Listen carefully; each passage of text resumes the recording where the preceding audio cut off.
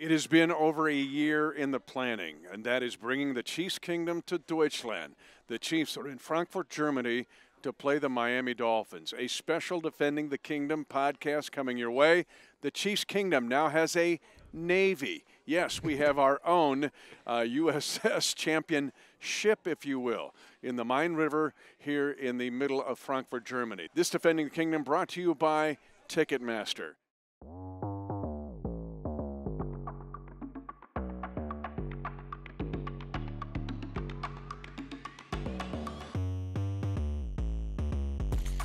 And it does come to you from here on the second deck of the championship here. This is so exciting. A VIP event is going on behind us, Matt. The public has been involved in the lower deck, and they've been up on the top deck. But it's been amazing so far, as the folks in Germany have been so awesome in welcoming the Chiefs Kingdom. It's just been fun so far. Yeah, this is a super cool idea because the river runs right through the city, and the ship, you can't miss it. Like when we were flying in, it's just this big bright red ship that you could see from the sky, and when you're walking around Frankfurt, it kind of just draws people in. There's merchandise sales right outside of here, and anyone can come on this ship, and there's all these cool things that you can do. It's kind of like if you go to training camp, there's all the fun training camp stuff like the lockers and photo stations, stuff like that. It's very similar here, but there's a lot of Chiefs fans that are stopping by, but also just Germans who are trying to figure out what's going on, and they're by de facto becoming Chiefs fans because they think this is so interesting. So and really cool experience. And examples of that, we were doing some piece for the franchise and met Chiefs. These are Chiefs fans now from Dresden, Stuttgart, let's see, Berlin. They were here. So people from all over and Norway. So not just the German Chiefs fans of the kingdom, but also of Western Europe and even the Scandinavian countries. This has been awesome. So our around the world, we're living our around the world right now. Well, I have some for you right now if you want to go over it. So we have Chris. We met Chris at the hotel yesterday. We also met Phil and Nicole at the hotel, big Chiefs fans. Met Matt from Joplin at the hotel while we were waiting for our ride. Then I had a chance to walk around Frankfurt a little bit today. I went to like the main square where there's the NFL experience, which is really cool. It's kind of like a mini Super Bowl experience.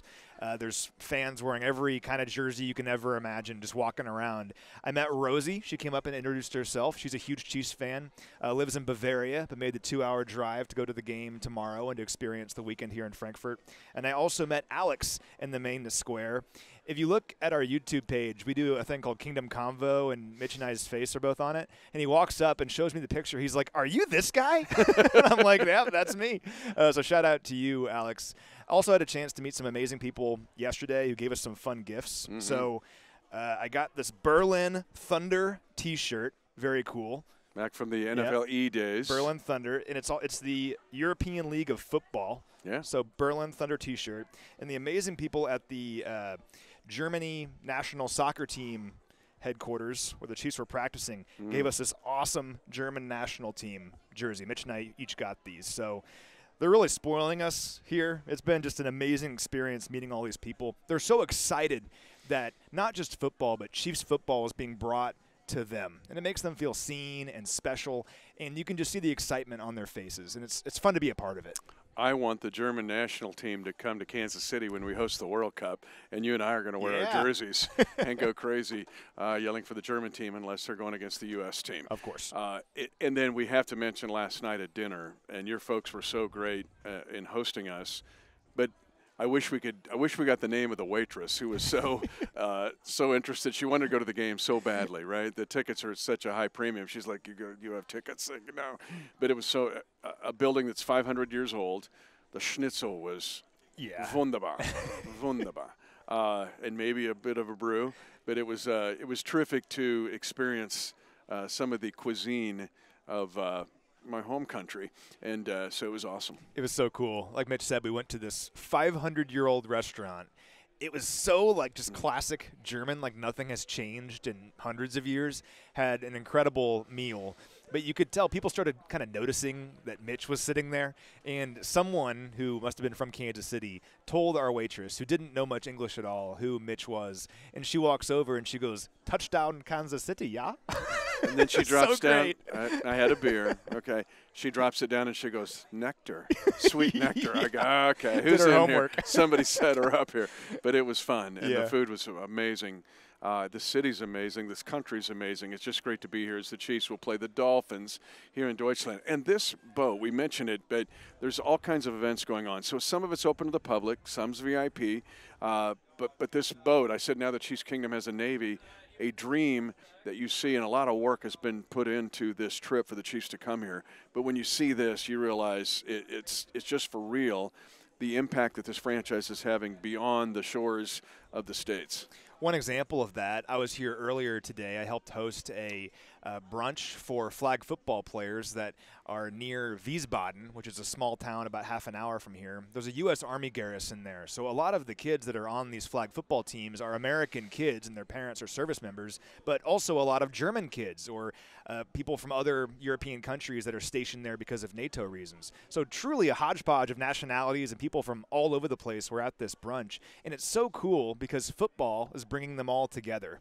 And Dante Hall was there, Christian Okoye was there. I hosted a Q&A with them, and the kids could ask those players questions about advice that they have for young players or what their favorite memories were from their playing days. Just so cool. And that's just one small example of the many things going on here. It's much more than just the game tomorrow. Yeah. It's an opportunity to share football with the world, and this is going to make people Chiefs fans for life, and it's just very exciting. And what's very apparent, and we've talked about this before on past podcasts, the German people love American football. 88 million Germans, but fully 25% of them are as into the American National Football League as any of the fans in the States. We saw it yesterday. 150 media showed up. It was like a Super Bowl feeling. Crazy. As far as when we had the media gathering at the practice facility at the German national team. But they just love American football. They can't get enough. They would love they'd sell out games every week if they had them here. But the Chiefs, to me, are at the forefront of winning over the hearts of a lot of those German American football fans. So it's been awesome to see it. You know, I was asked about memories of past international trips, and this is where I'm going to circle back to all this is going on, but it does come back to the football game. Because they go, what do you remember about the UK in 2015? I go, it was a great experience. We were at Kensington Palace for an amazing dinner. But the fact that Chiefs win was in the middle or started basically or the second of a 10-game winning streak that was historic at the time. It led the Chiefs to their first playoff victory in 21 seasons. That 10-game winning streak to win a playoff game had never happened in NFL history. Basically, the genesis of that was in the UK. Then you go to the game in Mexico City in 2019. The Chiefs were struggling. Remember, we lost to the Titans. We were kind of gasping for air. They beat the Chargers. The Chiefs beat the Chargers in Mexico City and then took off and never lost again to win Super Bowl 54. So now it comes back, all the trappings of all this in this wonderful nation, but it comes back to the Chiefs and Dolphins. And what could this game lead to?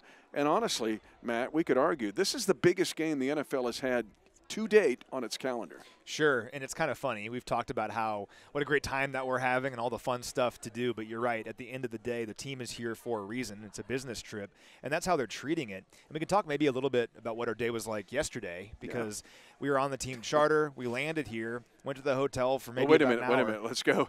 We leave at 7 o'clock yeah. Thursday night, right, at 1900 hours, and then you're in the air. We were in the air about 8.5 hours. Yep. And all of a sudden, poof, it's Friday morning. Uh-huh. What happened to Thursday night? I know, right? It's kind of like one big mega day is kind of how we described it. But we landed here. The guys had about an hour at the hotel. Then we went to practice. And I'll say this, the energy at practice was awesome. It was awesome. The guys were energized. They were super into it. And they're happy to be here, but they also know why they're here. And they have just an attitude to them right now of we're here to take care of business. Very exciting to see if you're a Chiefs fan. And the media was nuts, like you alluded to. I mean, hundreds of media members from all over Europe, all over the world, to cover practice and to cover the media session. It was like the Super Bowl. That's what it was like. But the important thing for the players is that they don't get wrapped up in all of that. And I didn't get the sense at all that they were being wrapped up in it. Quite to the opposite. They have a certain attitude about them that is very encouraging about the game tomorrow for sure. And this morning saw them after breakfast. They were right into meetings, right back to the same practice spot to do a walkthrough, a mock game they call it. Andy Reid, there's so much different science. You'll see off-season studies of this. Every team that has an international game approaches it different ways. The Dolphins, frankly, and Mike McDaniel approached it differently than Coach. But this has worked for Coach in the past. But you're always wondering, what would that practice be like? Because these guys only got an hour in the hotel, basically. And then they had meetings, and then but there was a bounce in their step. And it was this kind of Friday Night Lights feeling at that facility, and the music that they play usually when they're in team period, just there was a bounce to them. And then this morning when I saw them, they were all business. I mean, they're locked in and ready to go. But this game has a lot of importance. These are the top two teams. There's this gaggle of 6-2 teams, right, in the AFC. But these are the two teams that have the best conference records. This game is monumental. Yeah, I mean, what a treat for these international fans. I don't know if anyone could have expected the game would have this significance at this point in the year, but this is one of the biggest midseason matchups of the year. Look at what their Chiefs are right now. They're 6-2. Right now, if the season ended today, the Chiefs would be the number 1 seed in the AFC. But the Dolphins are right there at 6-2. And it's two teams that kind of have had a different path the past couple of years, right? The Chiefs are trying to remain as that number 1 team, trying to cement what has been a dynasty here over the last several years. The Dolphins are trying to establish themselves as a contender. They want to be among the best teams in the AFC. And we've talked about it previously. I mean, the Dolphins have absolutely throttled the 6 teams that they've beaten. I guess the 5 teams they've beaten. They've played the Patriots twice. The teams that have losing records, though, right? Those are their 6 wins. They've played 2 games against teams with winning records, lost both of those games. This is a motivated Miami team that wants to prove that they belong in the upper echelon of the AFC. And conversely, for the Chiefs, they want to remain the number 1 seed in the AFC and keep this thing going for as long as possible. So it's a great matchup here in Germany and a lot on the line for both teams. To your point, there's 2 empirical pieces here to this game that accentuates what you just said. One, this is the first time in the history of the International Series, the National Football League, that 2 teams will meet that are 4 games above 500. It's never happened. So you have 2 6-2 teams meeting in a big game. We've laid that out. But for the Dolphins, the last time they beat a team with a winning record when they played them was week 3 of 2022. So there's almost like been this footnote to this Dolphin team, which has been – they're on a record-setting pace in many ways offensively, is the fact that, well, until you beat one of the contenders, you're not a contender. That's why this game is a larger meaning for the Dolphins. You just pointed it out. But when you look at the numbers in it, you realize, oh, wow, this is a big deal for the Dolphins if they can win this game, because they've lived for 20 years in the shadows of the Patriots, right, in the AFC East. And then, oh, wait a minute, that cloud started to lift, and here come the Bills. Well, now the Dolphins are saying we belong in that discussion as well as the overall AFC discussion with the Bills, Bengals, and Chiefs. That's what this game means to the Miami Dolphins. And so the Chiefs, of course, if the Chiefs can win this one, they set themselves up for a possible run to try to get that 1 seed again. Yeah, being 7-2 going into the bye would be a great feeling, wouldn't it? There's nothing better than winning going into the bye. And really, when you think about it, right now, where the Chiefs are is where they want to be. You want to be 6-2 with an opportunity to beat a team like the Dolphins and then go into the bye week feeling really great about the second half of your season. And really, I mean, you think about last week, a bummer of a game for many reasons, right? The Chiefs want to move on from that. They want to flush that one because that was not Chiefs football. They'd be the first to tell you that. I have some fun numbers for you that might make people feel really good about this one, though. Patrick Mahomes doesn't lose often. We all know that, right? He's 14-3, though, following a loss in his career. So whenever he loses, he almost right away bounces back. And when the offense has scored fewer than 20 points in Patrick's career, also doesn't happen very often, only happened 9 times in the regular season in the Patrick Mahomes era, they've gone on to score an average of 31 points the following week. Now, those numbers are all about past performance. That doesn't guarantee anything moving forward. But what it illustrates is Patrick Mahomes has the mentality that when things do not go well, he is able to learn from it and flush it right away at the same time. And that's a very hard thing to do. Many teams, those things will linger or they don't learn from it. That's not Patrick. And one thing I loved from Coach Nagy earlier this week, he said that on Monday morning, Patrick Mahomes was the first guy to get in there, and he was ready to go. Like Monday morning couldn't get there soon enough because he wanted to get better. And when you have a player of his caliber that can see a performance like what the Chiefs did on Sunday and say, all right, what can we learn from it, and let's move on, that's a championship mentality. And I know they're excited to show what they learned from it, and they're excited to move on from it here on Sunday. Yeah, we glossed over on the previous podcast a little bit about the explosiveness of the Miami offense, the fact quick strike drives. They have 73 points on drives that are 4 plays or less. The next closest team in the league is San Francisco with 35. That's ridiculous when you look at that. But this game, big for the Dolphins in the fact, can they prove they can beat a contender? But same with Tua Tagovailoa. He's 5-8 against teams that have winning records when he plays them. And Tua's had an amazing season. He's on a record pace, too. And we know what Tyreek Hill's doing, right? The old Chief for 6 years. But he's on pace to have the best year of any receiver in NFL history. But this is a big game, too, for Tua Tagovailoa. And that segues into the Chiefs' defense because they know it's way more than Tyreek Hill. You can go back and watch the previous podcast about the explosive run game of the Miami Dolphins. It's the most overlooked stat for the Dolphin offense this year. But this Chiefs defense has a chance to be disruptive. Even if they can't sack Tua, they can affect plays in the first very fraction of a second of a offensive start by the Miami Dolphins. That's a really good point because this Dolphins offense is super rhythm-based. They're a quick strike kind of offense, and not just with big plays, but just getting the football out quickly. If you look at average time to throw, Tua Tagovailoa has the fastest average time to throw in the NFL. He's only in the pocket, on average, 2.28 seconds before the ball is gone. So that's why he's the least pressured quarterback in the NFL, because there's simply not enough time, usually, for the pass rush to get there, because by the time they do, the football is already gone. 62% of Tua's passes this season he's gotten rid of in less than 2.5 seconds. And if you look at Pro Football Focus metrics, when he gets rid of the football quickly, they have him as the best quarterback in the NFL this year. So how do you stop a player in an offense like that? You disrupt that rhythm. You get your hands up. You bat a pass down. Sounds very obvious, but you cover his first read. You don't let that first read be open because that forces him to move to the next one, and now he's held onto the ball a tick longer, and then Chris Jones is in his lap, right? So that's how you beat this offense. You have to get them off rhythm, and you can't allow the big plays. This offense has the most plays of 20 or more yards in the NFL this year with 46. Half of those are on first down. You can't let that happen. You can't let them be in rhythm, getting chunk plays on first down, because then you're playing the game on their terms. Look at Buffalo, look at Philadelphia, the teams that beat this Miami team and contained their offense. They did not allow Miami to play the game on their terms. It was played on the other team's terms. That's the goal for Kansas City on Sunday. Yeah, this is a Miami offensive line that doesn't allow a lot of pressures or sacks, much like the Chiefs are number one in the league in disallowing sacks, only giving up 10. But a lot of it has to do with Tua's release time and it balls out of there. But even if you don't bat down the pass, this has been my thesis all week long, affect the aerodynamics of the throw, which you can do with Tua Tagovailoa. And we'll close out this way, just with the Chiefs offense in what they need to do to stay on schedule. This is a game where they have to stay on schedule. This is one where almost the script is flipped a bit, where it would be great for the Chiefs to have 7.5 minute drive and then get touchdowns when they get down to the red zone. This is a Miami defense that's star-studded. This is a defense that has Bradley Chubb on it. Xavier Howard will probably play. Jalen Ramsey's on this team, among others. They can pressure the quarterback. I think they're underrated. They're getting fully healthy. But you can stay on schedule and score on this team. But the Chiefs have to just kind of tighten it up a bit, like the drop passes or the 3-and-outs.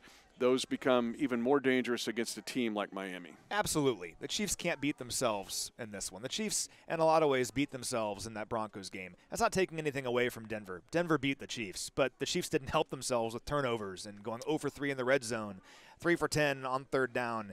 That's not Chiefs football. The Chiefs right now are the number 4 total offense in the NFL. That's in terms of total yards. So they are racking up the 4th most yards per game in the NFL. And if you look at the Denver game, they were even moving the ball in that game. The issue, turnovers and not finishing in the red zone. So it's encouraging in a sense because this team can move the football. If they're going 3-and-out every other drive, that would be really concerning because they can't move the ball. They can move the ball. They just can't turn the ball over. They have to finish in the red zone. They have to finish these drives with touchdowns, and they can't punt on these opportunities that they have when they move down the field. So that's the key for Kansas City, and it's an obvious one, right? But we know they can move the football. We know they have the players to do it. Just got to finish and cannot make mistakes that end up beating yourself.